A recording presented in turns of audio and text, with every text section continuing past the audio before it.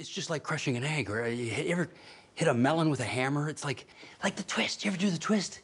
It's like doing the twist. 1, 2, 3, and crush that hit.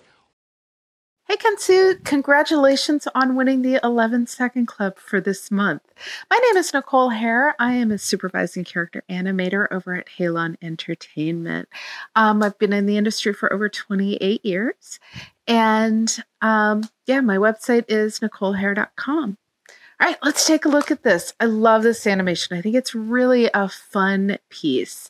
So couple things that I really like about this. I like the simplicity of the background. I like that you're not distracting from the animation by having an overcomplicated background. There's information back there. I can see, the tree and the fence, and there's info there, but it's not distracting, which is really nice. I also really like the fact that you're utilizing the space in your scene. You're actively having your character start from behind this horse's leg, come forward, and actually utilize the whole space, including having him flying off at the very end, which I think is really smart. But let's take a look at this really quickly together, and then we'll go into the animation itself. It's just like crushing an egg, right? You ever hit a melon with a hammer? It's like the twist. You ever do the twist? Like doing the twist. 1, 2, 3, and crush that hit. It's just such a fun personality. He's the voice versus the bird that you've got. Fun design, but the voice versus the bird, they fit so well together. And that's just one of those things that is really making this animation shine. All right, I'm going to mute this real quick. So the birdie comes in. Love that you're tracking your arcs in here. You're switching though some things. Like here, when I'm looking at it, I'm mostly focusing on the body, and that's really where you want your audience's eye, which is really cool. But I'm watching just a couple little things that are standing out to me, and one of them actually has to do with the leg that's up in the air right here. So when I look at this leg, I'm just going to draw over this. Let's grab a different color that shows up maybe a little better. Maybe the screen will show up a little better. Yeah, that shows up nicely. So when I watch this leg as it's coming in, all right, we're animating on 2s, which is a very traditional way of working. I know that this leg is coming here. I know from the arc of the leg. I'm looking at the overall. But what's happening visually is the foot is actually swapping space visually with this other leg. And the reason for that is if you watch how the other leg is moving, you can see that it's coming up. It feels like this leg that I'm drawing in the pink, it feels like that leg should be actually switching over to this side. And it's sort of a twofold thing. It's one, the fact that the foot is spread out, and the other one is curled. And then in this one frame, you're swapping the foot that's curled and the foot that is straight. If you went in and allowed in one frame, so let's say on this frame here, let me erase the pink leg. If you allowed that leg to have just a tiny little bit more drag behind, so even if the foot is right exactly where it is, but if you allowed that foot to be a little bit more open for just one more frame, then what would happen is when it comes up here and goes into here, you're saying to the audience, hey, my foot is doing this. All right. So it would make it just a tiny little bit easier for our audience's eye to really follow what that foot is doing and not swap. So you can see how just putting in that extra one frame of drag on those toes really helps showcase that leg is switching space rather than the visual one frame switch. You're allowing the audience to follow along on what exactly is happening between those 2 feet. So it's just adding one more breakdown in there. All right, and then on the other foot here, when it comes up, use it green for that foot. We're here, we're flat. And then you're coming up here. If you do the same sort of idea where on this frame coming up, you're just allowing the feet to have just a little bit more of an open into there. It just allows just a little bit more drag. So I love the poppiness of the animation, but it's just adding a little bit more clarity into the limbs as to which limb is doing what. And like right here, you're getting that nice drag behind here that is helping really showcase where that foot is going. Now, the other thing that I would recommend is right here when that foot is coming down, put a little bit of a drag. Sorry, wrong color.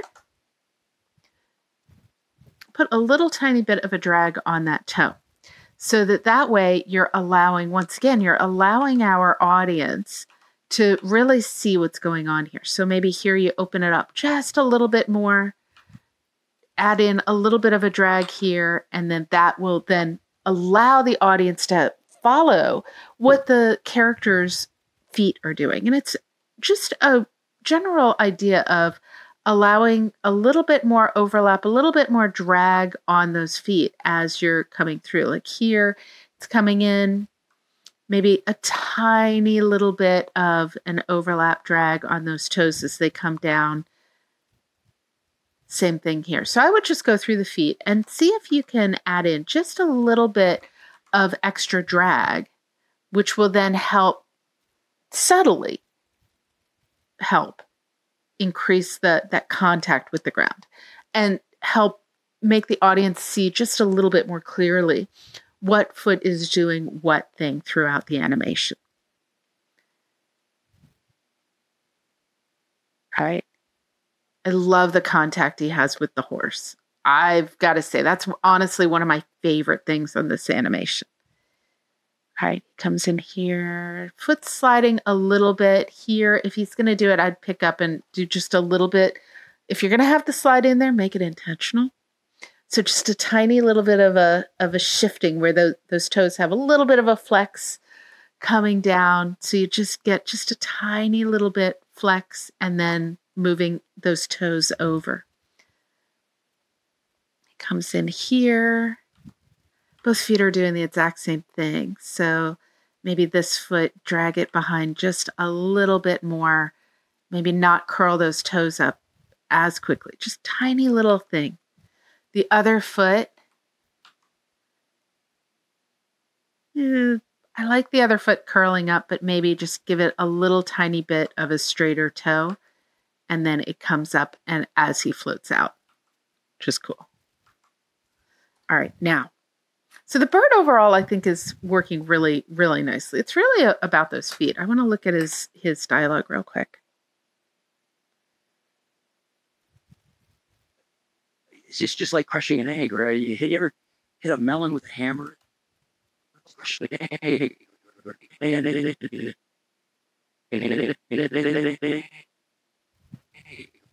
I would put a little egg. So what I'm doing is I'm saying I'm crushing an egg.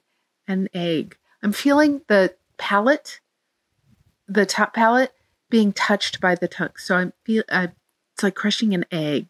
So the tongue here, when he says egg, I'd pull it up just a little bit, add a little tiny bit more life in that tongue on the inside of the mouth. He's right up in frame.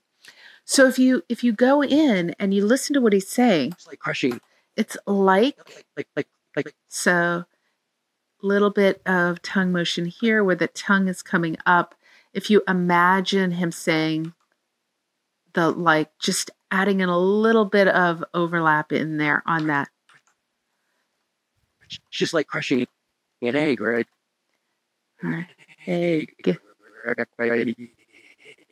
I love that I love that extra little head turn where he's like, where he's just, turning away and you're really listening to the dialogue and you're going, oh, he's not 100% sure what's going on in here. So he's turning his head. He's listening to his inside voice and doing what we do, which is that turning away where we're thinking about something and we're trying to clear our visual field and really go into our thoughts. And that's great. You ever hit a melon with a hammer? Now, put a little tiny bit of a drag on that tongue as it comes down on the word melon. Ham. It's like here, like get that tongue coming down. Like the twist. You ever do the twist? 1, 2, 3, and crush that. It's just like, yeah. Yeah, I love that. All right. So bird-wise, it's very subtle things. I would spend a little bit more time on the feet. I'd spend a little bit more time on what the tongue is doing inside of the mouth. A general rule of thumb is, and you've got a little bit of it in here, but a general rule of thumb when it comes to animation is if you can see inside of the mouth, animate it. All right? Because that tiny little bit of motion on the tongue actually really goes a long way in advancing the sense of reality that the character has. We use our tongues when we talk. We use the tongue so much to develop the sounds that we're utilizing. So absolutely, you've got a little bit in there. I think you can push some of those phonemes just a little bit more. All right. It's just like crushing an egg, right? You ever hit a melon with a hammer? It's like the twist. You ever do the twist? Love that context. 1, 2, 3. Hey, crush that. And the anticipation you've got in here, where that wing comes up.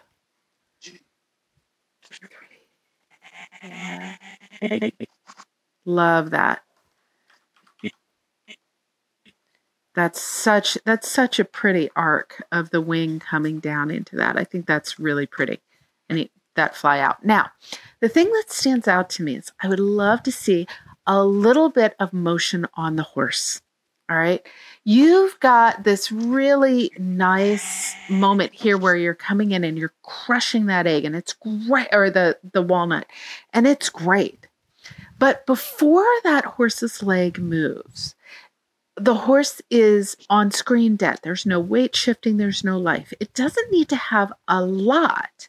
And I know you're doing the traditional animation thing. And in traditional animation, we can get away with things that are static on screen for a lot longer. But if I was going to go in and do anything, I would spend a little bit more time on the horse's leg. Just a little bit of life that, little tiny step maybe at the beginning, just a little tiny bit of a weight shifting. Because what that is going to do is that is going to allow our animal, our horse, to all of a sudden have extra life. And that's what we're actively trying to get into our animation. Like when I just look at what it is doing. So I'm going to hide the bird real quick. When I look at what the horse is doing, just the horse, if you watch it until it stomps the nut, it's not doing really anything. There's no life in that. But as soon as it moves, right here at about frame 207, as soon as it moves, all of a sudden, wow, there is something there. So I would say everything before that, I just put a tiny little shift, like that little subtle shift that you've got between 207 and right about here where he picks it up, those 9 frames. It's amazing how much life that adds. All right.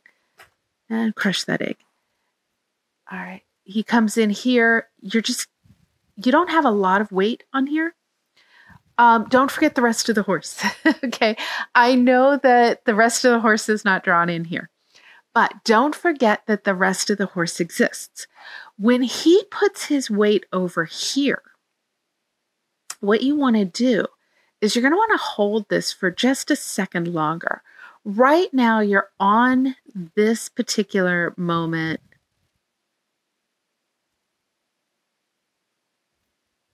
For about 4 frames, 3-4 frames.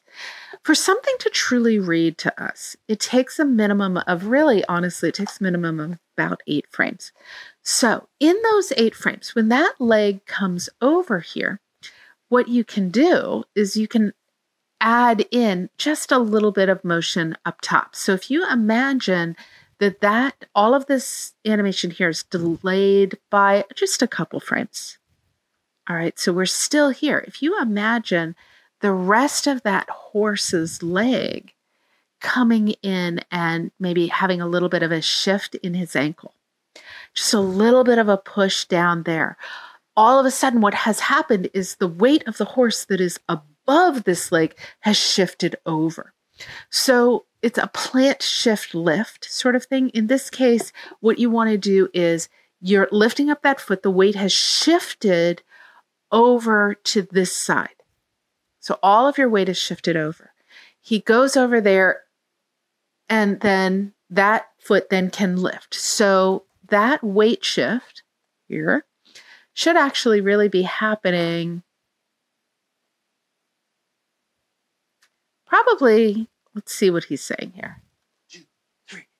So when this guy's counting, when he's going 1, 2, 3, what you want to do with the horse is like, yes, I can do this. I can do this. And the horse is getting ready. So when this guy is counting down, so count down, then the horse should be doing a weight shift. Countdown equals weight shift.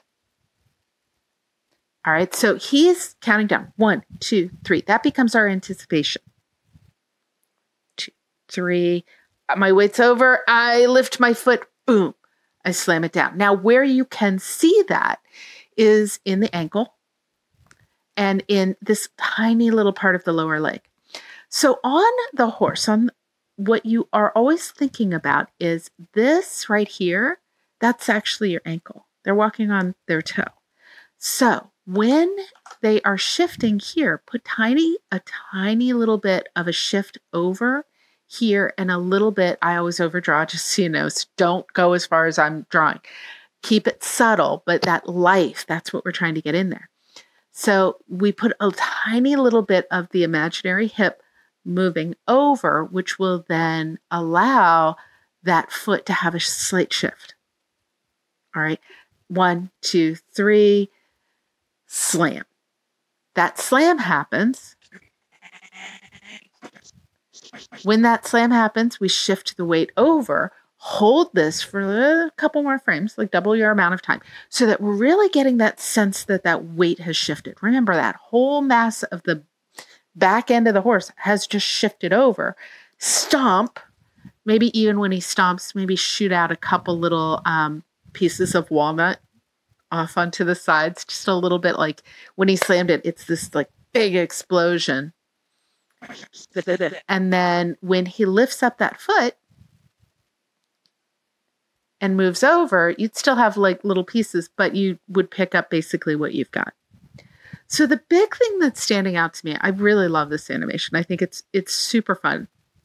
But the thing that's standing out to me on this as something that would help plus your animation more is adding a little bit of weight and life to the horse's leg and allowing the horse's leg, when it hits, to really read that it's hitting. Right now, it's so fast that you're losing the actual impact of that horse's leg going down. And also, when that walnut gets crushed, what would be cool would be to see a little bit, doesn't need to be a lot, but a little bit of extra debris popping out from behind that horse's hoof. So we get a better sense of what really truly did happen. All right. Overall, I love the personality that you've gotten into this bird. I think it's super fun. It's a well-deserved win.